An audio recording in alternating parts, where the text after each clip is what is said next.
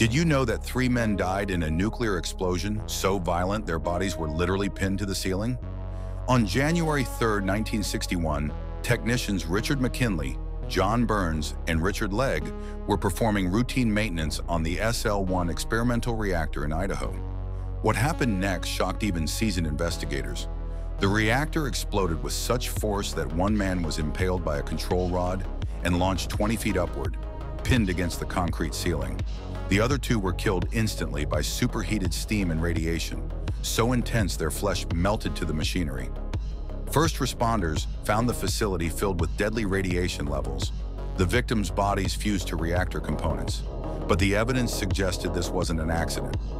McKinley had discovered his wife was having an affair with Burns. In a fit of rage, he deliberately pulled the control rod, triggering the explosion that vaporized all 3 men. The military covered it up as mechanical failure.